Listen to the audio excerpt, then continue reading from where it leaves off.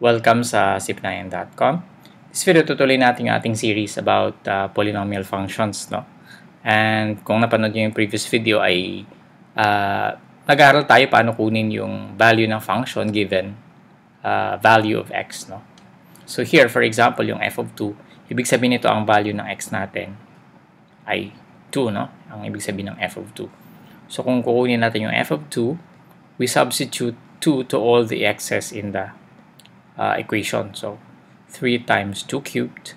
So kung saan mo nakikita yung x, papalitan mo siya ng 2. We substitute 2, no? So 5 times 2 plus 10. And then we have 3 times 8 minus 10 plus 10. This becomes 0, no? Minus 10 and tsaka plus 10. And then this becomes 24. So f of 2 is equal to 24. Now, if we subtract 2 from both sides, no, of this equation, we have x minus 2 is equal to 0. Remember na pag kinukuha natin yung root ng function, ang ginagawa natin, di ba? Kuwari x minus 3 equals 0, para makuha mo yung root, we have x equals 3. No? So parang pabaliktad siya. Now, I'm not saying na root yan, ano, yung 2, no? But we can see, we will see if there is a relationship between x minus 2 and this function. Okay, so tingnan natin kung divide natin kung ano ba nangyayari. May kinalaman ba yung 24? Ano ba yung ibig sabihin ng 24? Ano ba ibig sabihin ng x minus 2? Ano ba ibig sabihin na pag ito dinivide natin dito, what will happen? No? So I think we have already discussed division of polynomial. So ang gagawin lang natin is to divide the polynomial using the long method, no? So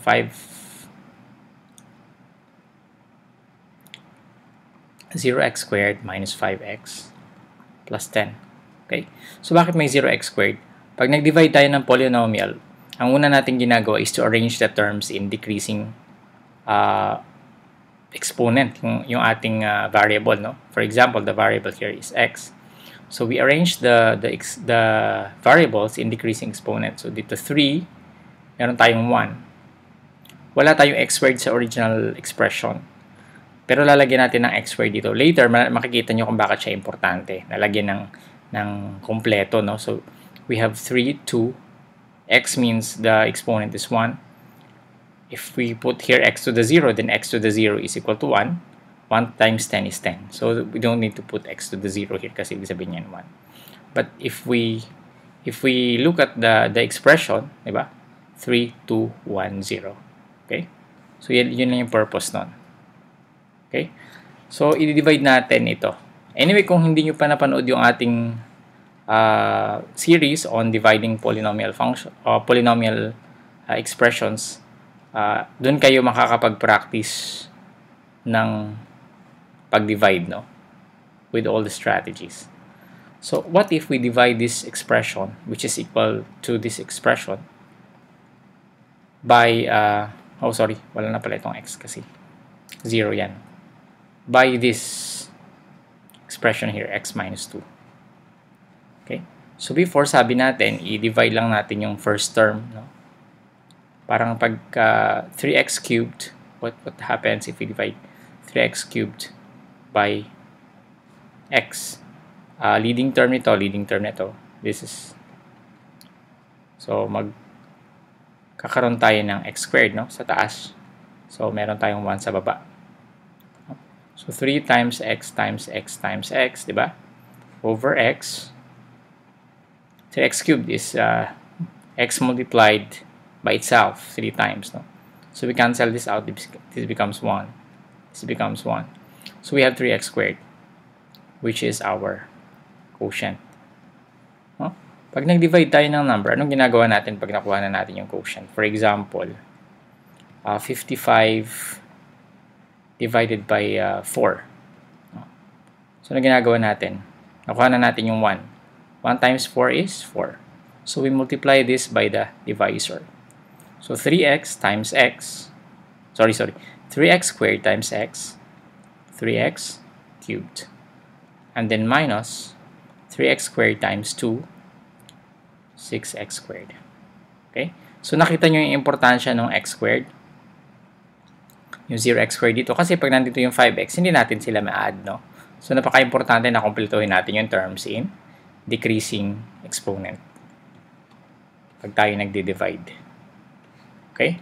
So, pagkatapos, nakuha na natin yung product. 1 times 4 is 4. Diba, mina-minus natin siya? So, ibig sabihin, magma-minus tayo dito. Need to subtract, no?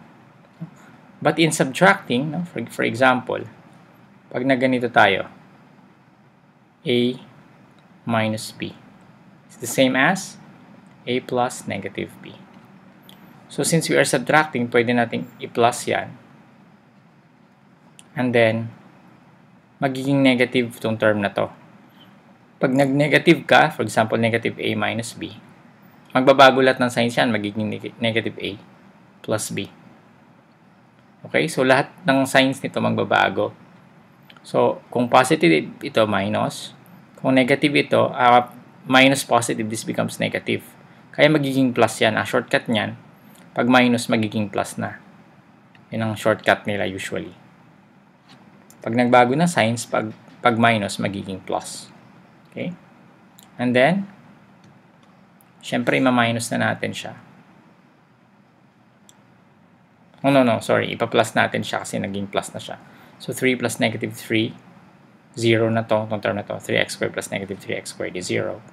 And then, 0x squared plus positive 6x squared, we have 6x squared minus 5x.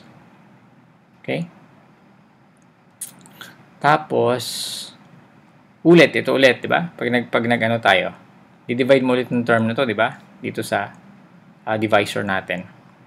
So, we divide this term by this term. Pero again, yung first, yung leading term lang i-divide natin. So, pinakamalaking exponent. 6x squared tsaka x. 6x squared divided by x. Again, magiging 6x yan. No? So, this is plus. We are dividing two positive expressions, so magiging plus 6x. And again, we multiply 6x times x is 6x squared, and then minus again because of this one. And then 6x plus 2x is 12x. Okay? So just like before, we changed we want to subtract, but we want to change the sign to addition. We want to change the operation to addition para mas madali. And then we have yun, minus and then plus. Alalin yung sinabi ko kanina, balikan nyo yun, no? Bakit siya magiging plus.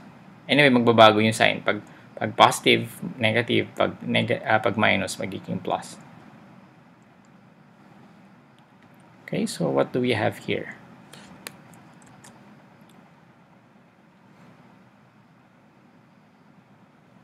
So 6 plus negative 6 is 0. And then negative 5 plus 12 is 7x plus 10. Okay, I think this is the last term na i-divide natin. We have, kahit natin ng konti, wala na tayong space. We have 7x divided by x. This is obviously 7. So 7. 7 times x minus 2 is 7x minus 14, diba? And then we will subtract, but instead of subtracting, we add the negative. This becomes negative, this becomes positive. And then we add, no? It's 7 plus negative 7 is 0, and then 10 plus positive 14. This was minus, so naging plus siya, no? So magiging 24 siya. Okay? Okay? So nagigets nyo? Yung 24 dito, tsaka 24. Yung 24 pala, pag in-evaluate mo yung isang expression, for example, f of 2, then the 24 here is the remainder when this expression is divided by this expression, no? May mga times na walang remainder, no? Ang time na yan ay yun yung mga factor talaga. For example, x squared minus 4x plus 3. Pag dinivide mo yan ng x minus 1, it will give you a remainder of 0 because this is a factor of x squared minus 4x plus 3. Ang factor niyan is x minus 1. X minus 3, di ba? Yun yung pinaka-factor niya. So, pag dinivide mo yan, eksakto siya. Ang quotient mo magiging x minus 3. However, you can also do this, no? So, magiging x minus 1 is equal to 0. Then x equals 1. Magiging f of 1 mo. Your f of 1, for example, this is g of x. Then your g of 1, ano kaya magiging sagot niya? Magiging 0 siya kasi wala siyang remainder, di ba? So, 1 squared minus 4 times 1 plus 3. So, 1 minus 4 plus 3 is 0. Sabihin, x minus 1 is a factor of x squared minus 4x plus 3. Ito, ang x minus 2 is not a factor because we have a remainder of 24. Okay? So, I hope meron kayo natutunan. In the next video, pag-aaralan natin kung is there any way of dividing function na mas madali.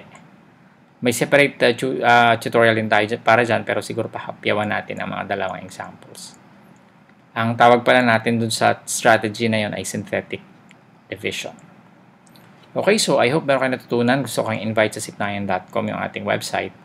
Nandyan yung ating listahan ng mga videos. Bisitahin nyo siya at mag-subscribe kayo para makita nyo kung may mga bago tayong videos. Maraming salamat and see you in the next tutorial.